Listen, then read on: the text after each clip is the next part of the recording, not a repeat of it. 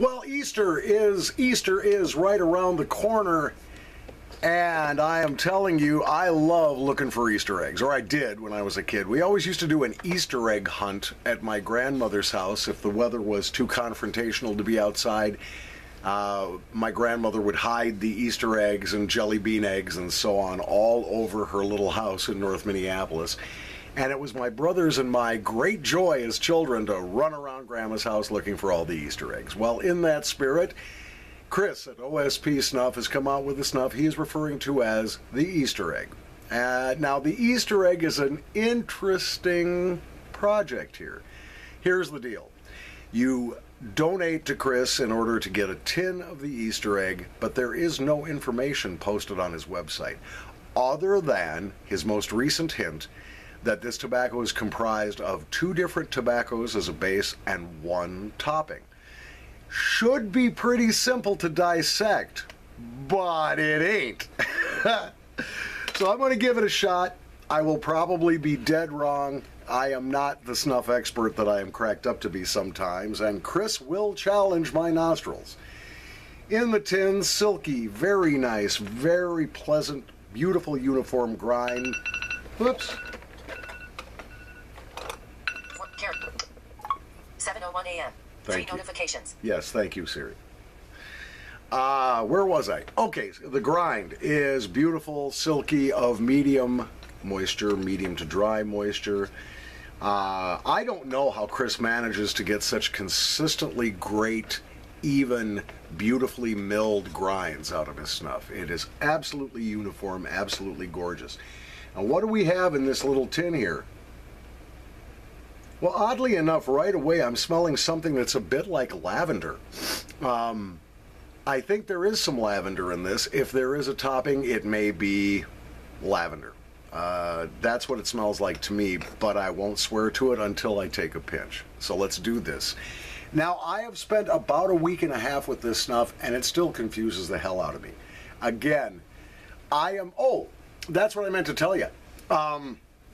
So you buy a tin of this stuff from O.S.P. Snuff, and then you have the option of analyzing it the way I'm doing now, posting a YouTube video and whatever, and the person who comes closest to the actual recipe wins a year's subscription to O.S.P. Snuff, which means you get a tin of everything that Chris produces, a medium tin, over the coming year, including examples of the Esprit de Corps project, and I'm going to talk about that in just a minute. So I've been warming this pinch, hoping that it will yield its secrets to me. Let's find out. Salud. Yeah, there's lavender. I'm quite certain there's lavender in there. I get that soapiness, ivory soap sort of smell, but not at all unpleasant. Now, let's try to dissect that that tobacco base a little bit. I almost said nicotine base.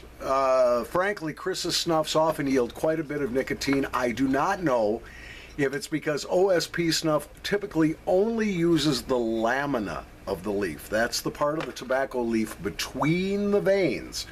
If it isn't vein or stem on the tobacco leaf, it's lamina. All right? That's the tenderloin, the filet mignon of the tobacco leaf. Call me crazy, this has some latakia in it, I think, but it's not fire cured. I think Chris might have started out with some raw leaf and fermented it. It's drippy. It's got a forward drip, and Chris said, well, Paul, that'll give you a clue. Yeah, it kind of does. Although whether the forward drip comes from the lat or the second tobacco, I'm not sure.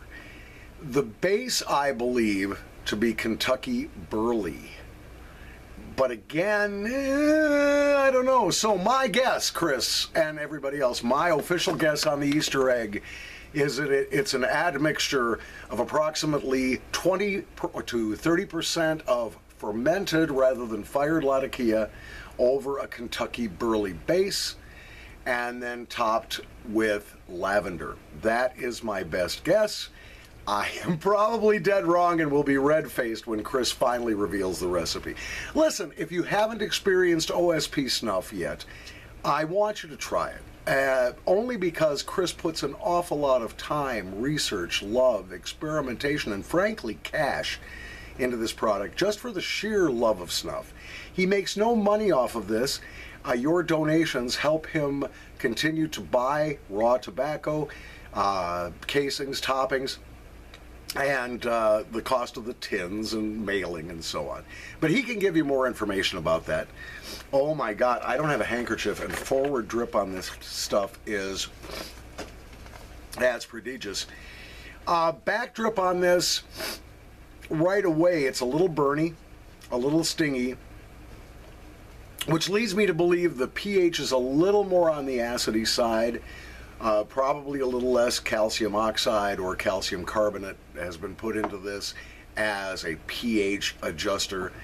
Probably a little less than normal.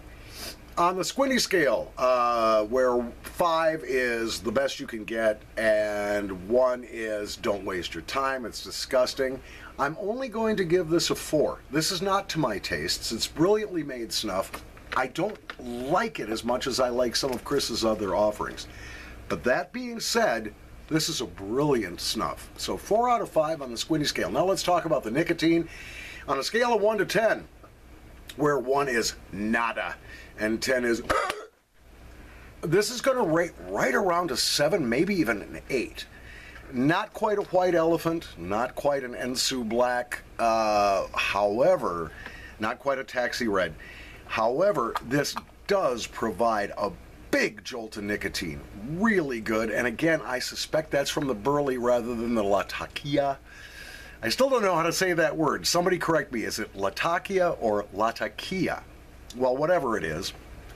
And I believe it to be Cyprian rather than Syrian latakia because it is a bit smoky. But again, because I don't think this has been fire cured rather than it's been fermented, I think I'm right. We'll see. From the dank basement, thank you for your patience waiting for new videos. I know it's kind of a bitch waiting for my infrequent videos to come out, but I've got a lot of stuff going on in my life right now. Busy time around here. My wife is about to be fitted with a cochlear implant to restore the hearing in her left ear, which is a good thing, and we're dealing with that. Plus, as I said in an earlier video, I'm in the midst of a huge winter storm here in the north central plains, so hanging out in the dank basement, finally getting around to making some videos. Coming up next will be a YTPC 7:07 a.m. thing. Notifications. Oh, shut up. I love Siri, but we have a love-hate relationship. Yeah, as I said, the next video I produce is going to be a YTPC. We're going to be taking a look at a very, very, very strong tobacco from Gowith Hogarth and Company called Brown Bogey, also known as Happy Brown Bogey. And I'll be reviewing that in just a little bit here on the Paul Schellbetter YouTube Snuff, Snooze, Pipe, and anything that ain't cigarettes channel. Thanks for watching. I gotta go get my cat. He's out playing in the snow. I bet he'll come in looking like a snow beast.